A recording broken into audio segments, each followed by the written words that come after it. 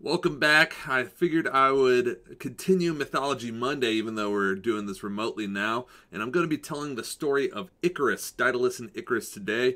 I think I've told a lot of classes this story already, but we're going to be translating it in Latin 4 and 5.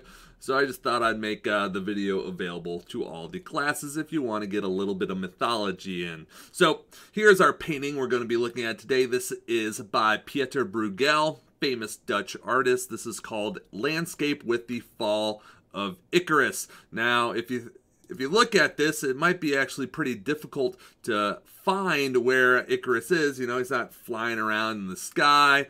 In fact, the only thing to show you where he is his legs right there.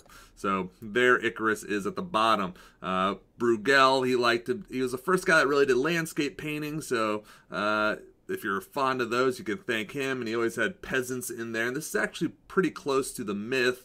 As Icarus falls, there's all these peasants farming and fishing and going along with their day. And they don't seem to care that there's this man flying above them and falling to his death. So let's go back and talk about how this happened, why this boy grew some wings or made some wings, and how he fell into the ocean. And to do that, we got to go way back. We got to go back years and years before Icarus.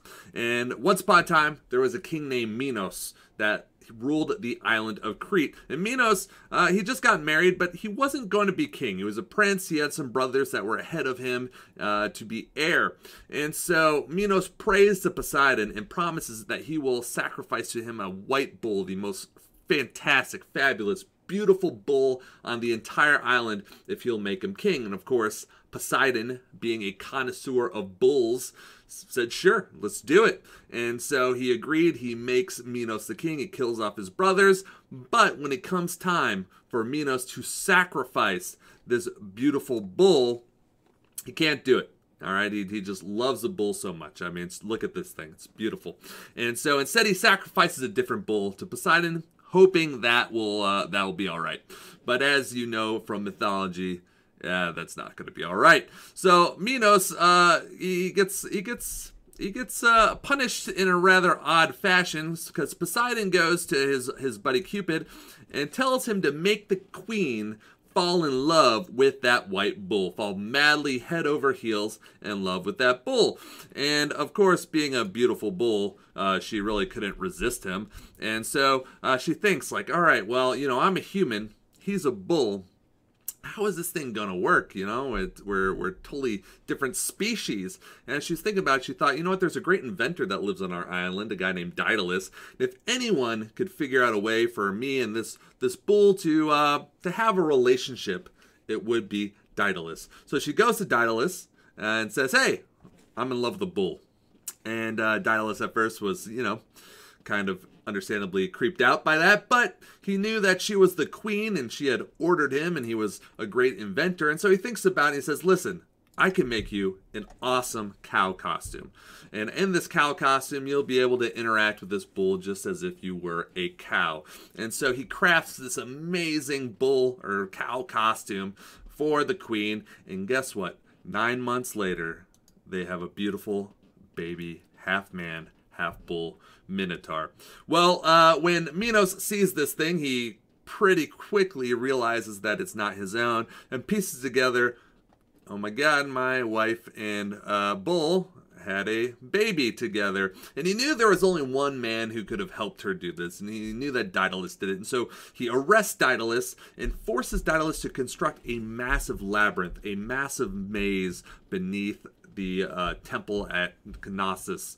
And years Daedalus toils making this labyrinth for King Minos. And then the story, there's several versions of the story. Either he gets thrown into the labyrinth with his son and has to escape, or afterwards he's imprisoned in a tower and basically awaiting execution for helping the queen get pregnant with the Minotaur. But either way, while he's confined away on the island of Crete, he decides he's gonna do something rather bold. He's gonna try and be the first humans to fly. He's gonna construct a wing suit, if you will, to fly off the island of Crete. Since Minos has a big army and navy, he won't be able to escape by ground or by sea, and so he collects the feathers from birds that are flying around the tower or the island, and with wax and twine, he constructs a wingsuit for his son and himself. And once he finishes this suit, he tells his son Icarus, listen, buddy, gotta take it easy with these wings, all right? We're not birds, all right? These are man-made constructions. They can fall apart. They can be destroyed rather easily. So what I want you to do when you get these wings on, I don't want you to fly too low. Because if you fly too low, the spray, the water from the ocean will wet down the wings, and the wax will start to fall apart, and you'll plunge into the ocean and drown. And he tells the sun, but I don't want you flying too high. All right, if you fly too high, you'll get close to the sun. Your wax on your wings will melt, and your feathers will fall off. And again, you'll fall to your death. And Icarus tells his father, don't worry, Dad, I got this. I wouldn't dare do either of those things. And so he straps on the wings, and they start flying across the sea. And for a while, everything's going fine. But Icarus, he's just been handed the keys to his dad's Porsche. And so he wants to test the limits of these things. So he starts going faster and faster. And his father, Daedalus, tells him, slow down, son. This is going to end really poorly for you. But Icarus, he can't help himself. He's having too much fun. So he starts diving down real low, skimming over the waves. Again, Daedalus tells him, son, you're going too low. Stay with me and you'll be safe. But again, Icarus ignores his father and climbs higher and higher into the sky. And as he approaches the sun, the wax on his wings begins to melt. And poor Icarus falls headfirst into the ground. And that is the end of poor Icarus. This was a story that, there's many interpretations of what Ovid was trying to say here, but many people see it as a kind of reinforcement of the idea of the golden mean. The Greeks had this idea that you never want to be you didn't want to do anything in excess or do something too little.